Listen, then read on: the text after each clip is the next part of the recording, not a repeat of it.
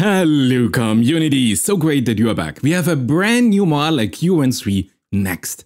So here we have it, Qwen3 Next Generation. It is open source and it is here towards an ultimate training and inference efficiency model. So let's have a look. If you want, here is the technical report. Qwen Next here is about 10,000 words, beautiful. So now we are live, we go here with Next A3B, we go here syncing, you see here is full syncing power. We just insert here my logic test and let's go. 82K token, great. Let's have a look here. This is the syncing process. It accelerated at 200% because otherwise it would just get boring. But you see it's trying to understand the instruction. And this is the reasoning process that you see. Now this reasoning goes on for quite some time. And after 9 minutes, I can show you. Now we have the first result. Gives me here in my predefined template exactly I want to see everything, how it's done. Tells me, hey, I found a solution. It is great.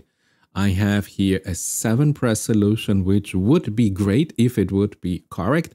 Efficient, safe, optimal, no shortest solution exists.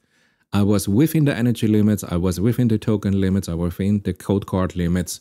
All rules are respected. This is great. But you know, there is one problem. Of course, as always with those tests, the mathematics is not what's in real world. Because look at this, our building only has 50 floors for the elevator. So you see, it calculates floor 63, and this is then just capped to 50, and this is an incorrect solution. But you know what? We just have a look what they wanted to achieve. Here, the training costs were significantly reduced. And if you look here at a very old benchmark accuracy, you see it went here from 81% to about 84.7%. So better performance, much better here in the acceleration, less training cost. So let's see if this little mixture of expert model and A3B with active 3 billion free trainable parameter can reason, can think. And here we have artificial analysis, the intelligent index. Here, this is a sum of 10 different evaluations that are known. And here you see it. Okay, Qwen3 Next A3B Active 3B is a little bit better than a DeepSeek, is comparable to a Claude 4 Sonnet, but is not as good as the Qwen3 235B. Okay, so you see, for an open source model, real nice. So let's have a look. If you want to see the prices here for input token price and output token price, these are the costs here as I record this video. So I correct now say, hey, building has only 50 floors. You have to stay within the interval of 0 to 50. Qwen3 Next A3B A3B goes off and says, okay, let's calculate this again. This is fantastic. As you see, again, accelerated here 200%. Here on the Qwen platform itself, it's trying find here another solution, but it is not that easy because I have symmetries and anti-symmetries. I have anti-time, I have mirror behavior here. So the complexity is real complex for a 3B model, just to be absolutely clear here. But you see, it is powerful. It's not giving up. It's powering through. It wants to find here a solution. And this goes on now for quite some time. And as you see, this is still the reasoning process. This reasoning process here takes also quite some time. But after 4 minutes of reasoning, the system came back to me and told me, hey, I found a solution. Look at this. And I thought, that's great. So Pareto optimal, everything is great. 9 button presses. But just looking at a solution, I know there is a mistake. Now, of course, you find this here at Open Router. They have it here for you.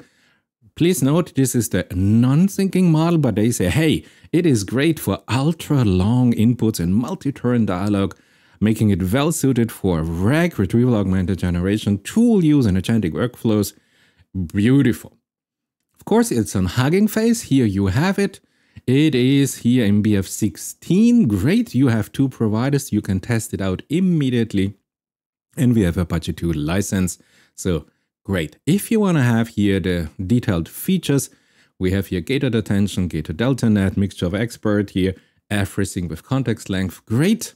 If you want to have it here a little bit more in detail, The information is available for you on the Qwen blog, and even Hugging Face has some detail what is new in this model. Now I tell it, hey, just verify yourself. So the system goes off and tries now to verify this. As you will see, it immediately discovers, hey, there was a mistake. This is not a correct solution. So without coming back and asking me, hey, should I optimize myself? It just starts to optimize itself. It understood. Wrong solution, I have to perform better. So it's now into a deep reasoning process, our little 3 billion model here. And after 10 minutes of intense thinking, it came back to me and said, hey, I have found a solution. So here's it. Everything here according to my instruction. It's still thinking here, even in the output process, and says, okay, wait a minute, no, I can do this and this. No, I found it. No solution with less than 10 button presses exists. The solution is provable optimal, which is not correct, but never mind. Yes, it found the emergency exit. This is great. It found the ABC sequence. It's within the limits, and I think this could be it. And of course, the code is available for you here, simple code snippet on Hugging Face, how to use the model here. So you see simple model name, this is it, everything is available for you. And if you want to go with MCP and tool use, great, it has been trained for this particular thing. Code is available on Hugging Face for you. So I say, now validate this. Yeah, you're on the right track, just validate it. So, and it says, goes there and says, a critical problem. I found a critical problem. It was so close. Says, okay, there's a mistake. No, the solution is not what I found. So again, it goes and tries to find a solution. Real great, brave little 3 billion model. But for the complexity that I have here in my causal reasoning test, you see the brain is not big enough. It is trying to separate the complexity into tiny little pieces, trying to solve each tiny little piece and then put it together, concatenate it together, and it fails. And after 8 minutes of deep thinking, it comes back with a solution and it wants to show me that it found something. But look at this. 10 steps with an emergency exit. This would be great. But look, it found another red cross. No, error. So it tries again to come up with a solution. Yes, emergency exit, another error. Says, hey, wait a minute, I corrected. Let's do this again. Emergency exit, yes, 9. This is great. Another error. Hey, let me correct this again. And you see what's happening, our little A3B model. Eh? And then we have here now a solution here. Final constraint, critical error, another error. And it's fighting. It is fighting. But the brain is too small for the complexity, you see? So it's close and it's trying to find a solution, if I would say this is a human being.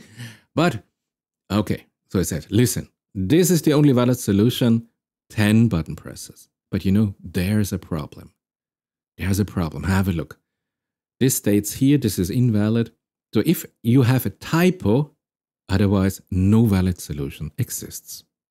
So therefore, the result of this test is, if we go here with a mixture of expert 80 billion with an active only 3 billion part, and we just look at the pure thinking time, I spent about half an hour, I don't know how many tokens, just on pure thinking.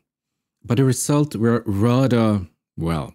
So the first run, for 9 minutes, it found a solution. Unfortunately, it decoupled here the real physics of the world model, from a mathematical model where it just say modulo 50. So this was not a real world solution. Then I said, hey, listen, the building only has 50 floors, so you cannot go to floor 63. And I said, okay. And after 4 minutes, the system came back and told me, hey, I found another solution. Now, unfortunately, I saw, because I used this test now for more than a year, that this was not a valid solution. So I said, hey, just do a verification run. I told it not is it good or bad, just verify yourself. And after 10 minutes thinking, it came back and said, hey, my solution was wrong, but you know what? I found a new solution. And I thought this was a real good solution. This was a real close solution for a 3 billion model. Absolutely beautiful. But then it happened. It went again for 8 minutes trying to verify this here. And yeah, it went into whatever it was. And you clearly saw, if you looked at this in real time, It was trying so hard to come up with the right solution, but 3 billion free trainable parameter in the current configuration was not a big enough brain to solve my complexity level on my causal reasoning test. If you have simpler problems, I think it could be a real excellent model, an open source model. But for real difficult causal reasoning, it failed. So it found a solution, but it was a wrong solution. And if you look at the final result here, the last screen, I told it, yeah, I found something. But this is only valid if the token instruction that you have given me in your instruction is valid. If there is a typo in the instruction, if the emergency exit costs much less, then under this modified condition, I think I found a sequence that is valid. Otherwise, the Qwen3 next A3B active 3B tells us, otherwise, no valid solution exists. Now, we both know, well, of course, a solution exists, and GPT-5 had no problem, or Gemini 2.5 Pro or Grok 4 found solution, but this little 3B had no chance, although it was real damn close to find the solution. So, there you have it, my personal test, my experience for a real complex reasoning test. I think for a medium complexity, this could be a real interesting reasoning model, open source. Give it a try. Please share your experience that you have with the model in the comments, and I see you in my next video.